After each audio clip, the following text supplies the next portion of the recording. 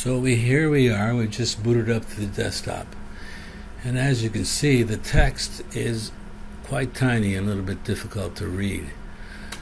So if you're having this issue, you want to set this Set DPI Scaling app by launching it, and it'll bring up a choice of different scaling percentages.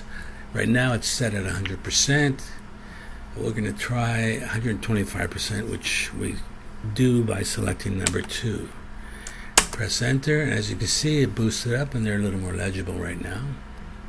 If we want to increase them a little more, we can try hitting 3 and going to 150%. There we are at 150%, even more legible. And we want to boost them up even more. Let's go to 4, 175%.